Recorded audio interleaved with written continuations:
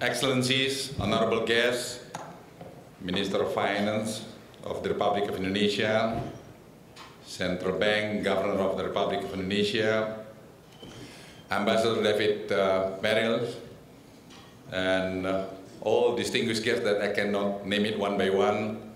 Good evening. To be honest to all of you, I don't know I have to be here tonight. Yeah, my background is military. I'm really professional military. There's also the problem with Ambassador Bob, you know.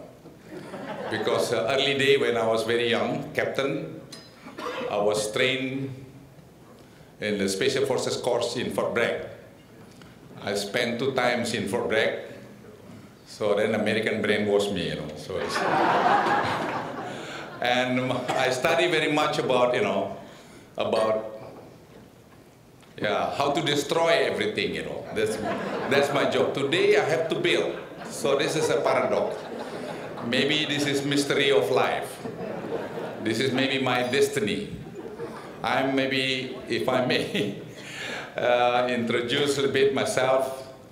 That's my background. So I went to Special Service course in the UK.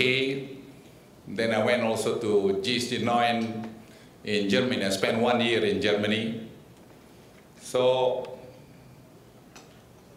to be honest to all of you, I don't understand this life. Why I have to be here tonight? And then I have to talk something which is I never ever learned before. I learned before how to shoot, how to parachute, because I was the first Halo instructor from Fort Bragg. So I'm the first instructor, Bob. This is a problem with, with your special forces here. But anyway, I'm here today. I have to do my job. And Ibu Ani, my colleague, and also Pak Agus. Ladies and gentlemen, Indonesia is the largest and probably the most diverse archipelagic country.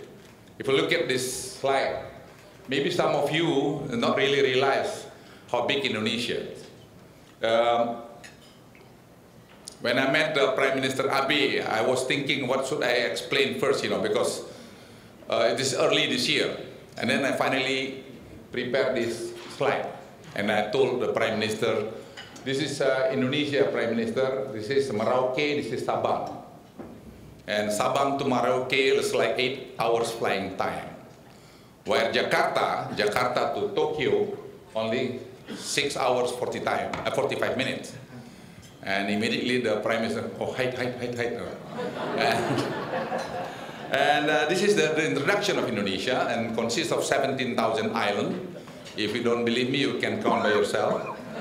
And 54,000 kilometer coastline, and more than 300 ethnic groups, and 700 local languages. That's Indonesia all about. You are not talking other things. I experienced, when I was active, military active, touring around the country, I can see the diversity of Indonesia. I can see how rich Indonesia. Ladies and gentlemen, if you move to the Indonesian economy today, our GDP, I think, around $1 trillion US, which is, I think, very good. But if you look at also the prediction of World Economic Forum, they issued some time ago, by 2030, our economy GDP is going to be around 5.4 trillion US, and our income per capita is going to be 30,000 US dollar. This is, I think, very, very important to understand that Indonesia is moving very well. If you look at also this chart, you see at our economy. Since 2011, basically our economy already went down. But then by 2015, the President Joko Widodo, with his own policy, then he worked very hard. I was chief of staff at the time. You look at the chart, that our economy moving up. So then Indonesia have achieved economic growth around 5% over the past few years, which is, I think, very good combination of Minister Ani and Governor Agus right now. I think make our economy quite stable. And I believe with the data that we have, that our economy is going to be around 5.2% this year, and maybe next year going to be around 5.4%. The good economic condition has created more jobs. This is, I think, very important. But if we look at also the technology, the robotic, artificial intelligence, there's still question mark. Because when you're talking about artificial intelligence, you're talking about robotic and less job opportunity because the robotic more efficient than human being. Distinguished guests, ladies and gentlemen, as part of Indonesia's long-term development strategy, Indonesia's vision is to be a strong, independent, and developed maritime nation that can actively and positively contribute to peace and security in the region beyond. If you look at the position of Indonesia, I think it's very strategic. Then sometimes we don't realize that Indonesia, 79% covered by water, while the water very rich. If you look at also the data that we have today, I think we can harvest or we can create economy around $1.43 trillion from that area, while today only 8% that we have done so far. Ladies and gentlemen, there are 7 pillars of maritime economic development, like you see at the slide. Maritime economic development, this is, I think, the area that we are working today. Ladies and gentlemen, Blue Economy Agenda.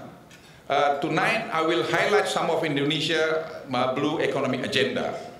Indonesia aims to lower logistic costs to improve competitiveness. This is, I think, very important, that we build infrastructure. We look at also the cost structure at the seaport, and we make it simple. We make it, we lower the cost. We like to see the competitiveness of Indonesia on the infrastructure area.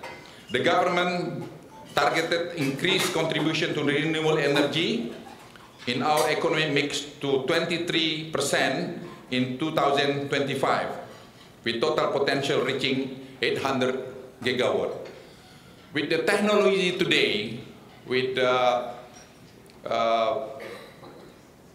fuel,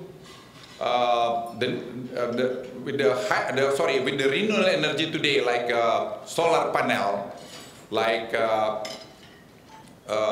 geothermal, the cost right now with the technology less and less. So this is, I think, the challenge for Indonesia. The other issue is marine debris problem. Indonesia is one of the leading countries for the initiative in the UN Ocean, June 2017. Plastic debris used to be, what's the plastic debris issue? But right now we understand this is the very, very important issue because could jeopardize or could damage the health of the next generation. So we work very hard right now with the UN, and this is one of the agenda for the next annual meeting in Bali. Tourist development in new area to diversity the economy. This is, I think, very important, and we are moving very well on this particular area. And we believe by 2019, our revenue, the highest is from tourist industry. To spend around 450 billion up to 2019 on infrastructure development, and more than 50% will be allocated for power, electricity, infrastructure, seaport, and roads. But how do we get this one? I think Ibu Ani can maybe cover 25%. Now, how do we get the 75%? Now we work very much. How do we do it? A lot of way to do so, and right now we hire or we recruit the young men, young women to be part of our team to make it efficient. Any project of the government, for the infrastructure like sea toll, toll road, electricity, and something like this.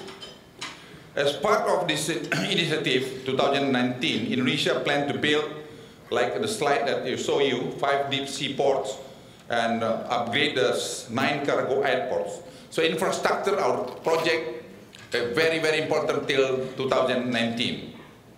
Distinguished guests, ladies and gentlemen, we understand that further cooperation with various countries would create an even higher economic growth prospect.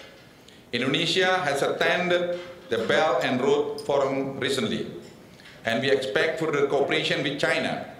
The cooperation could bring around $60 billion of the new investment from China to Indonesia. And most importantly, I would like to promote better cooperation between the two countries. I believe this would also help reduce tension in the area to some extent.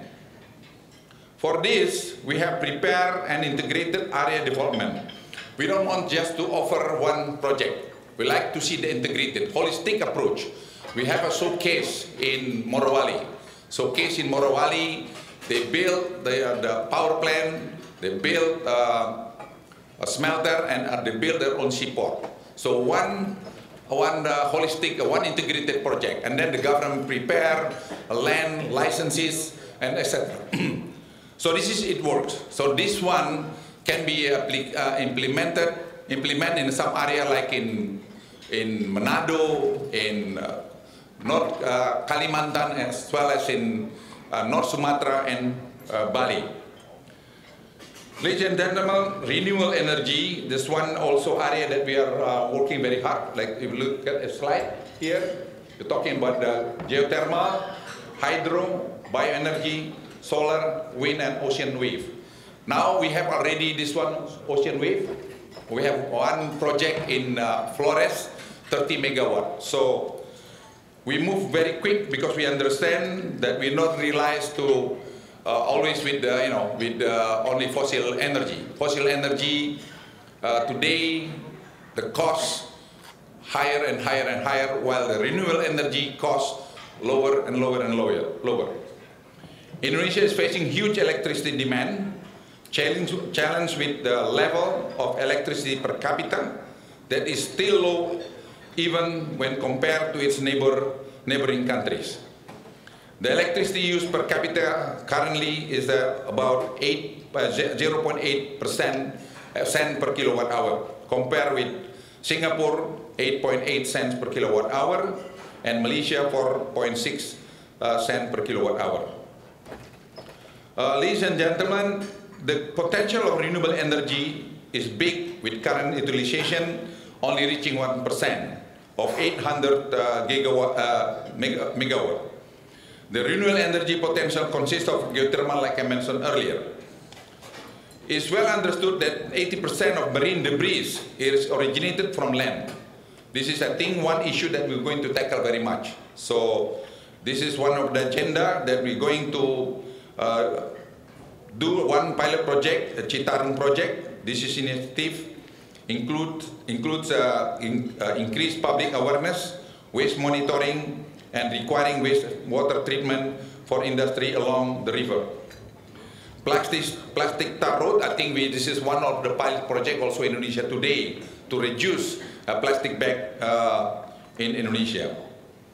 Ladies and gentlemen, we acknowledge that marine debris is a transitional problem and hence need a transnational solution. Indonesian government has played an important leadership role in the world and was very active in the diplomacy of marine plastic debris. In the past 5 years, tourism have grown almost 2 times economic growth and received highest foreign exchange reserve outside of the commodity sector.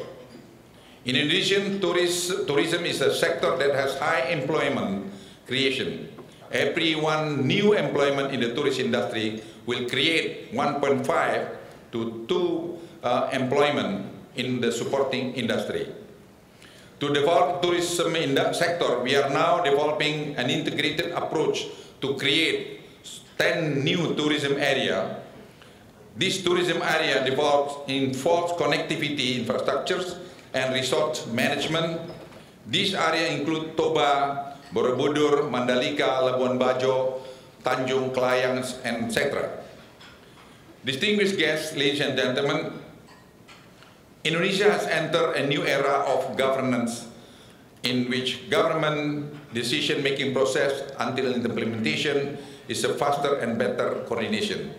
This is, I think, the new era of Indonesia. The decision-making process, which is, I think, very important, we have to do it holistically. We have to do it integratedly. Otherwise, not going to move very quick. So we experienced the last 3 years with this style then we can solve the problem very fast, very decisive, and we can move very quick. This has led the highest confidence in the government. In fact, current consumer confidence index is close to the highest point for the last 12 years. If you look at this data, we have the highest for the last 12 years. We collect the data, and my staff doing this one, and we are very proud of this. And ladies and gentlemen, based on the recent OECD survey, if you look at this one, Indonesia and Switzerland on the top, we get 80% in 2016. That put Indonesia ranked significantly increasingly. So this is, I think, give Indonesia potential to move forward very fast in the near future. Ladies and gentlemen, the Indonesian government has implemented various policies in the promote growth, reduce inequality, and maintain security and stability. So next year we're going to host annual meeting IMF World Bank in Bali. So the preparation for this, I think we are doing also very well. Integrated, like I said to you, any problem solution over there. The holistic approach. Minister Ani, myself, Governor, Central Bank, we work together. We work together to solve any problem. Also, we work with the other ministry. So the preparation right now, I would like to inform to you, all of you, we are still on the right track. The only problem that we cannot predict about volcanoes. That's one we need some, some more experience for that, because nobody dare to say that they can predict what's going to happen with the volcano Agung volcano next month or next year. But we believe, we are very confident that combination between the science and prayer in Besaki temple is gonna work. So I would like to inform you, ladies and gentlemen, we are ready to host this annual meeting. I think around 189 countries, and around 17,000 people going to attend this annual meeting, and we need your support. And I believe the material already prepared by Ibu Ani, and she's sometime I'm proud to be Indonesian, to look at her, her friendship within the World Bank. She's very well known in World Bank, and I thought that, oh, who is the president of World Bank? I thought it was Ibu Sri Mulyani, but that's how popular she is, So I'm really very proud working with her, and also with Pak Agus. So ladies and gentlemen, we are open for cooperation with other countries, and we welcome all of you to come to Indonesia during IMF World Bank annual meeting next year. And don't forget, tell your friend in America and my friend Chapman, invest in Indonesia more. And open your office in Indonesia, not in Singapore. I sincerely encourage you to open your office in Jakarta. We have everything in Jakarta, don't worry. Security Indonesia, quite okay lah, better. So yeah, we are doing very well today, and we are a big country, rich country, and we are very motivated country today with the leadership of President Joko Widodo. Thank you very much for your attention.